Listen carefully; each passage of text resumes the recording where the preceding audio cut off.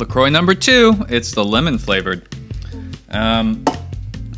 Still gross, but you know, it's not as boring as water all the time. I'm assuming it's healthy. There's like zero everything in it. So anyways, bullet notes. I like bullet notes. It's a really concrete way of organizing thoughts or information. And it's really good for students who are like more linear thinking, who need that like kind of linear way to organize information. And plus it uses Roman numerals, which is super fun. You jump between like a main heading in the Roman numeral, and then you go to a letter, and then back to a number, then like a mini letter, and it's all this bullet point style. It's pretty, I guess it would be, technically it would be a good way to take notes if you were a one-to-one school and they were using laptops. I still prefer my notebook, but that's me. I like using it in the style I'm about to show you to book talk. And for my example, I'm book talking the book A Very Large Expanse of Sea by Taher Mafi. So I would start, of course, by putting the heading up top, the title of the book, in cursive, of course, always, because it's so important to know cursive. Builds brain cells or something like that. I just think it looks cool. But, you know, then you can get on your soapbox if students start complaining, I can't read your cursive. Then you can, you know, tell them why it's so important to know cursive. But 3 things that I focus on: the author, the setting, and the characters of the story. So first of all, the author. And you'll see, like, I like to leave blanks. So the more we learn about the characters, the setting, the story, the plot, we can go back in and fill details. So as you're telling students to, you know, model what you're putting on there, maybe ask them to skip lines. I have some blanks on here noted. The author, of course, is Taher Mafi, and I'd like to include details like other series that this author wrote. She wrote the Shatter Me series, which is fantastic. It's a dystopian kind of series with like these kids with superpowers. It's really cool. I would never teach it to students because it has sex in it, but I highly recommend it to you. And she writes some other series that I have not actually read, Furthermore and Witchwood. I think they're fantasy series. But the other thing which I think is important just to do as a common practice anytime you're going to study a novel is to find out if that author has a Twitter handle. This is her Twitter handle, because how dope would it be if students were, as they were reading, they were tweeting or just like taking selfies with the book and then like asking the author questions, because she does engage with her fan base on Twitter. And I just think that'd be really cool if students practice that in the classroom, because I know that you probably have like no problems accessing social media in the classroom. And of course, you maybe add her website on there, which I think is... Now for this story, the setting is a big deal. It's a small town. It takes place mostly at a high school. The important detail about it too is that it takes place in 2002, which is shortly after 9/11. So what is 9/11?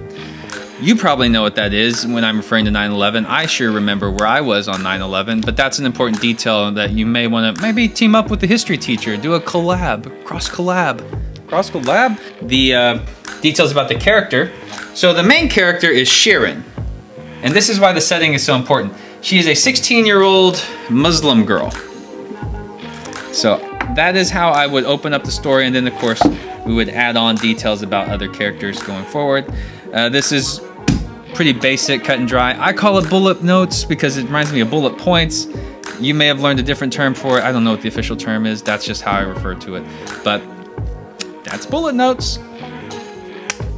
Let's talk about A to Z notes. This is actually a pretty similar to the name notes, except you're just using the whole alphabet, not just one term. I like it, especially I used to use it on documentaries. Like, I don't like showing movies in class. I just don't see, you know, everyone argues like you compare the movie to the book. Yeah, I guess. And maybe this is a unpopular opinion, but I feel like there are better things, better topics, the more academic and higher level thinking, things you can do than comparing the book to the movie. I mean, I used to love it as a student too. Like, I was so down after we read Hamlet, then we watched Hamlet. Not the Mel Gibson version, like the older version, and it was great. But as a teacher, I just feel like there's so much to do, so many different mediums out there now. Who has time for movies? But short documentaries or episodes, TV episodes, like for instance, when I talked earlier about those master classes, or I used to love using Morgan Spurlock's 30 Days, which is just a TV show. You can get that done in a class period. I don't want to schedule 3 days in a row for a movie, but if you do, students should be taking notes or doing something challenging instead of just sitting back and possibly tuning out. So A to Z notes is something I came up with. I didn't want them to just watch a documentary, but I wanted them to take notes on it. So set it up like so. A, B, C, D, all the way to Z on their paper, skipping lines, using the back page too to get to Z. And just like in name notes, as you find a detail, you find details that start with each letter. So for instance, if I was reading Is Everyone Hanging Out Without Me and Other Concerns by Mindy Kaling, which is full of just really funny essays. Some are pretty appropriate that you could use in class. Like one of my favorite is Don't Peak in High School. What a great essay to read for high school students, maybe freshmen even too.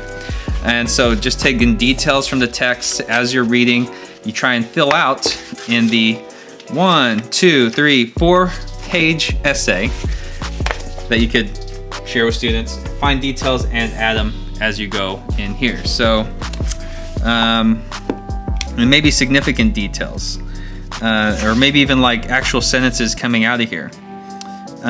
Like, where's a good one here? And I might be able to elaborate on that. Why is Jack and Diane such an important aspect in this essay? Remember that song? This song about Jack and Diane? Well, she goes off on a really great rant about that Jack and Diane song by John Cougar Mellencamp. So, ooh, can I put that up there? So, just like that. And some details are good, some are not, but at least they're kind of doing something more active than just either tuning out if they're watching the video or tuning out if they're supposed to be reading a text. They have something to do, they're reading it with purpose. And check out Mindy Kaling, she's hilarious, obviously. So that's A to Z notes.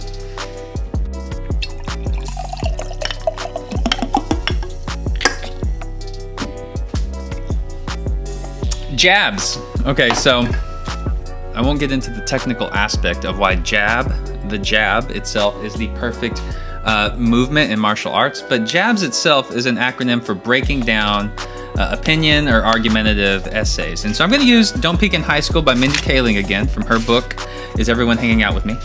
And we're going to jab it out. We're going to break it apart to see what are the components that build this argument together.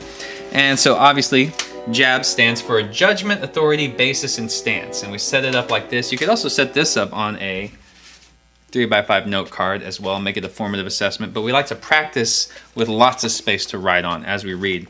So we'll have the students say, like, the judgment is, what is the author's judgment? What are they judging? What is the topic? And of course, you could probably read it from the title. She's judging high school, right? She's making a judgment about your time at high school, in high school. And who's the authority? Well, it's Mindy Kaling. And so we're gonna look for details as we go. Why is she an authority? Maybe she has a bias. Remember when we did the thing about bias in previous parts of this video? And the basis is, what are the components of the essay that support her judgments? So you take that and you can set a number for your students to reach, or you can let them go unlimited, however you want. I try to do one more than 3, just to challenge them a bit. And of course they end with a stance, which is where the student reflects on where they stand. What is their stance? Do they agree or disagree, and why? You could also, of course, switch it out for summary, and they could practice summary, which is always important too. So summarize based on their notes what the article is about. And that's JABS.